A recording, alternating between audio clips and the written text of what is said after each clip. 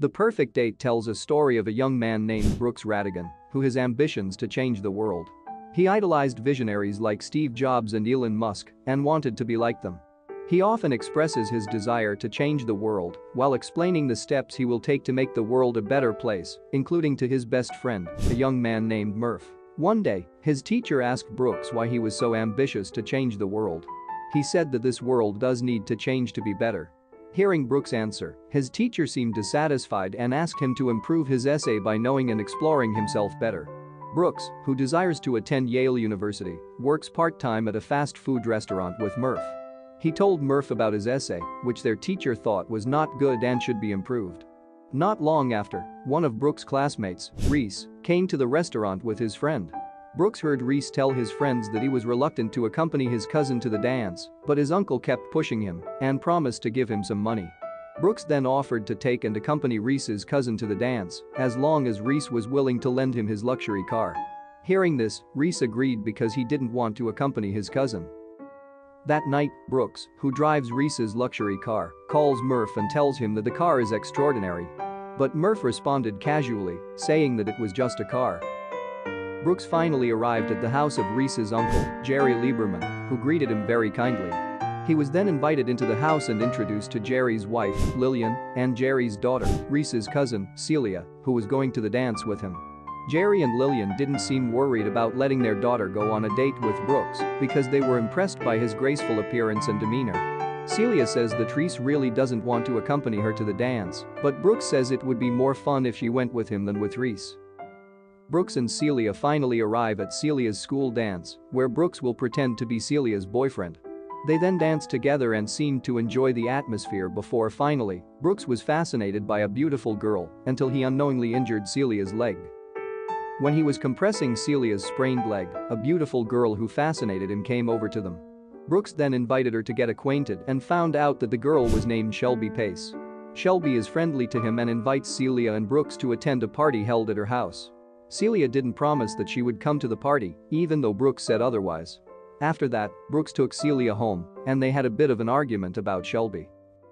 Brooks then gets paid by Celia's father for being willing to accompany his daughter to the dance and bring her home safely. Unexpectedly, Brooks got a fairly large reward, which was just a small change for the wealthy Lieberman family. Brooks then returned the luxury car he borrowed and asked Reese about where he got enough money to buy the car because, to Brooks' knowledge, he did not come from a wealthy family like Celia. But Reese warned Brooks not to meddle in his business and told him to ask fewer questions and work harder. Realizing that he has the potential to be the perfect date for anyone, Brooks then asked Murph to create an application where he could offer his services to women. He did this to raise money to study at Yale University, even without a scholarship. Murph then agreed to his friend's request and made the application. He even added a reminder feature to notify Brooks about his financial progress by offering dating services to make his dreams come true. The following day, Brooks received a message that he had been accepted at the University of Connecticut. However, he didn't seem excited because his dream was Yale. Brooks then began to find out about Shelby through her social media accounts. On the other hand, Brooks started taking orders for dating through Murph's app. His first date was accompanying a woman to a painting exhibition. After that, he had to become a tennis player competing in the mixed doubles group. He seems to enjoy his role as the perfect date for many women and makes them feel happy, even if only temporarily. Brooks' ability to change appearances, even doing previous research so that his appearance is perfect and doesn't disappoint, is an important point that makes him get many orders for dating these women. Because of that, he is getting closer to achieving his dream of studying at Yale. Celia then calls Brooks and tells him that she likes a young man named Franklin and asks Brooks to accompany her to a party held at Shelby's house where she intends to attract Franklin's attention by making him jealous. Because he would meet again with Shelby, Brooks immediately agreed to Celia's request. Arriving there, Celia panicked when confronted by Franklin, but Brooks managed to calm her down and help her so that she could have a private chat with Franklin. Brooks then went to Shelby and greeted her. Shelby asked if he wasn't jealous of seeing Celia alone with another man. Brooks said he didn't mind it because he and Celia trusted each other. After that, Celia tells Brooks that she is going out with Franklin and intends to announce their fake breakup in front of many people, including Franklin and Shelby. Brooks welcomes Celia's plan because he intends to have Shelby as a girlfriend when accepted into Yale. Celia then told Brooks that she might be able to help him get accepted at Yale because her father has a reasonably close relationship with the chancellor of Yale University. Although Celia did not promise anything to Brooks, she promised to tell her father about Brooks' desire to enter Yale. Brooks seemed happy and thanked her for being willing to help him. Arriving at home, Brooks was questioned by his father for coming home too late at night.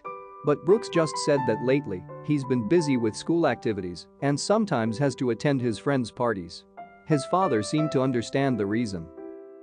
The next day, Brooks tells Murph about Shelby and the festive party he attended and that he is only a few steps away from making his dream come true. However, Murph doesn't seem to really respond to him and says that recently they rarely spent time together just to hang out or discuss the subject matter at school. Hearing this, Brooks took time out to hang out with Murph on the weekends. That night, when Brooks was on a date with a girl where he had to pretend to be a bad boy in front of her parents, he got a call from Celia saying that he was invited to attend an interview for the Yale University entrance exam. He was pleased to hear this.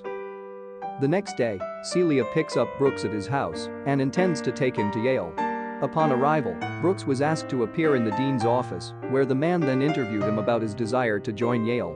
Because Brooks had been preparing for a long time, the dean seemed impressed with Brooks' presentation and thought he was the perfect candidate to enter Yale. After that, Brooks was asked to submit the documents needed to enroll at Yale, and they would notify him by mail if he was accepted at Yale or not. When he was about to go home, he revealed to Celia that he had done some research on Yale, which was part of his efforts to get accepted at Yale. He said that he got his inspiration from Reese, who worked hard to get the luxury car. Hearing this, Celia looked shocked and told Brooks that Reese got the luxury car because he found out that his father had an affair, so his father gave the luxury car so that Reese remained silent. Celia then told Brooks that she was always considered a tough girl by her parents. In fact, she is often afraid to show her true identity. Brooks, Celia, and Murph then have dinner together, where Murph then tells Celia about Brooks, who comes from a broken home family, so he has ambitions to become a successful person and change the world. Brooks' parents are divorced, and his mother remarried a wealthy man and has 2 children. She even sent Brooks a Christmas card, flaunted her happiness with her new family, and completely ignored Brooks' devastated feelings after his parents' divorce. Celia then drove Brooks home, and the two looked happy. Long story short, Celia finally dating Franklin. They engage in casual conversation about Celia and Brooks' relationship, which Celia regards as a modern relationship that has no rights to each other. Franklin seemed relieved to hear that because he was actually interested in her. However, Celia seemed a little fed up when Franklin talked about himself and his hobbies, although she didn't show it openly. After conversing further with him, she finally realized that he was not the right person for her. The next day, Brooks calls Celia and asks about her date with Franklin. She says the date went well and didn't tell him about herself, feeling that Franklin wasn't the right person for her. Celia and Brooks then head to the dance, where they will carry out a dramatic fake breakup plan in front of everyone.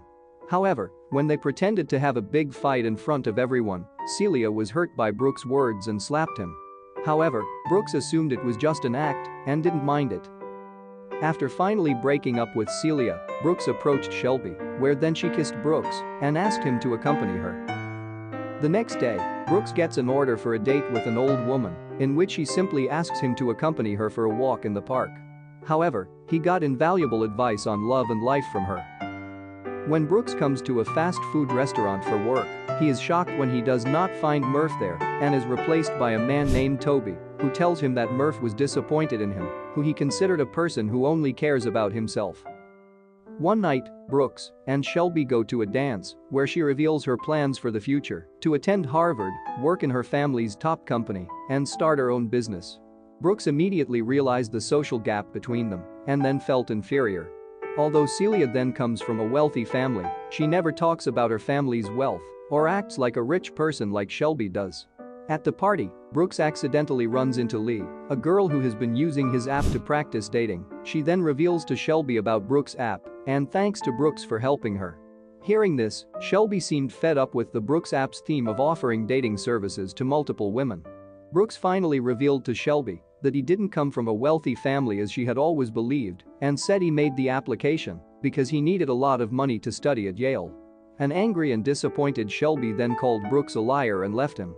Brooks then approached Celia, who was at the party, and asked her to dance with him. But she refused, saying that she was not a backup, and then left him. Brooks decides to go home and talk to his father about what has been going on in his life. His father reminds him that nobody truly knows who they are and admits to Brooks that he is proud of who his son is becoming. While going to bed, Brooks calls Murph, trying to apologize.